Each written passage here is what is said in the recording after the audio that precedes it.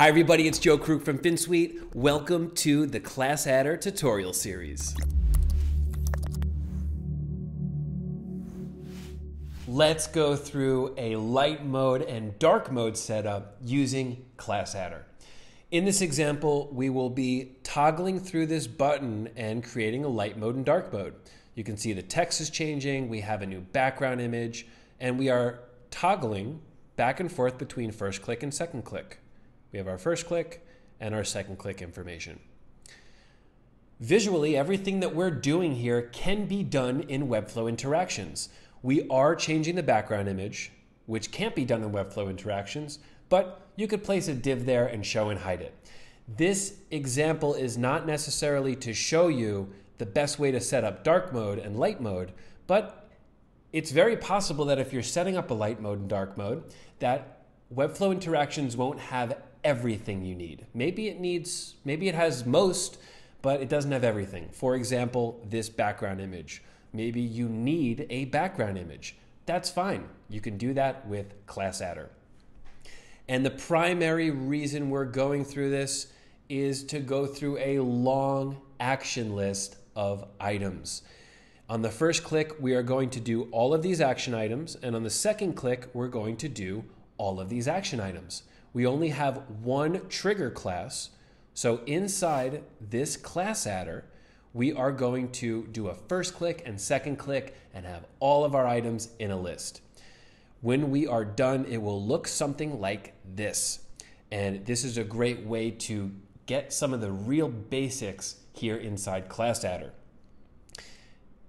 We're doing a click. If it's the first one, we do all these action items. If it's the second one, we do all of these action items. So we're going to go do that, copy it in, and watch it work.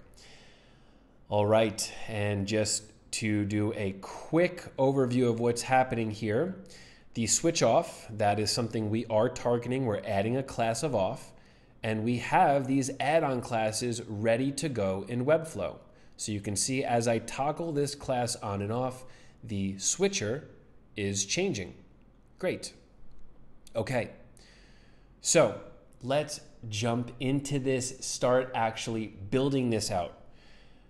First, we're going to grab our trigger. This is our light switcher. This is the toggle element up here. We have our light switcher. So when we click on this light switcher, we will run our first click and second click. So let's go into Class Adder. We have our trigger as light switcher, and on click, we have a first click and a second click. We're going to have a new pair for every single element or every single action item in this list. So here we have 1, 2, 3, 4, 5, 6, 7, 8. We're going to create 8 pairs inside the Class Adder.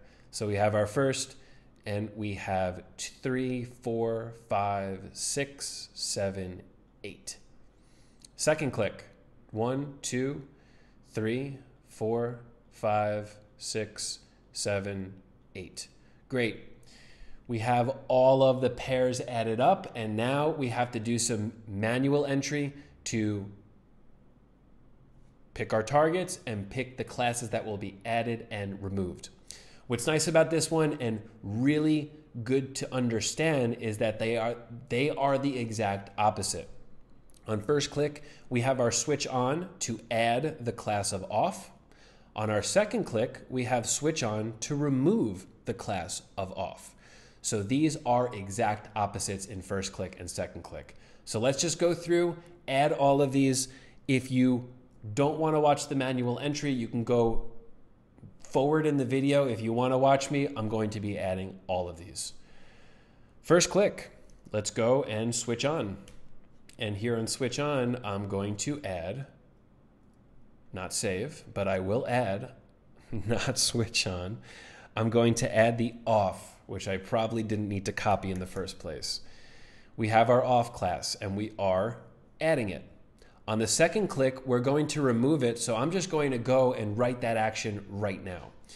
We're going to have our switch, and on second click, instead of adding this off, we're going to remove this off. So look at this. It is an exact opposite of first click, second click. And here we go. Let's just go down this list. We have switch off. I'm going to add the switch off. And on switch off, we're going to add off. And that means on second click, we are then going to remove off.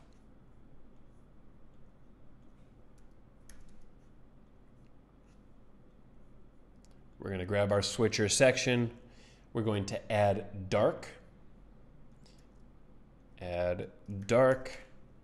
And we will do this. Okay, there we go. First mistake.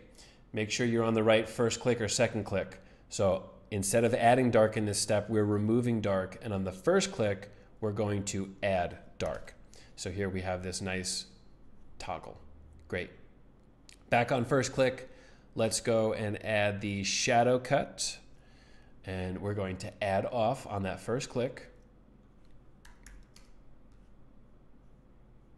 And then on the second click, we will then go and remove off. Nice. All right, let's go to label off. Here we have an ID. The class adder does work with ID. So we can go place that ID. We're going to add the hide class. And the exact opposite on second click, we're going to remove the hide class. And there we go. I'm already on this. I'm going to remove it. And I will add it to here on this first one. Great. Okay. We're going to go and now remove the hide class on label on for the first click. So label on, remove, hide. We have our label on, remove, hide. So we take that class away on the first click, and on the second click, we will add it. Great. Let's get our styles. We are going to add the hide class.